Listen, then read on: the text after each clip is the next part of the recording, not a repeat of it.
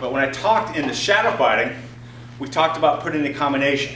It was punch, kick, or chest, cross, kick. So, when I do this, I want to establish that in my bag work.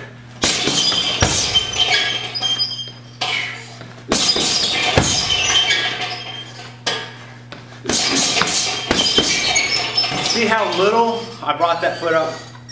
That was, I'm just getting the hip. Because I don't want to, if I bring the knee up, I might as well throw the kick. You don't want to give him that chance to throw that block and then go, hey, he's not kicking. So you want to go bang, bang, bang, bang. And realize what's nice about the hip thing on the kick is that if you're already close enough to punch him and to kick them, you don't have to cover much distance, if any, on that fake. So if you step up when you throw your kick, you just do the same step.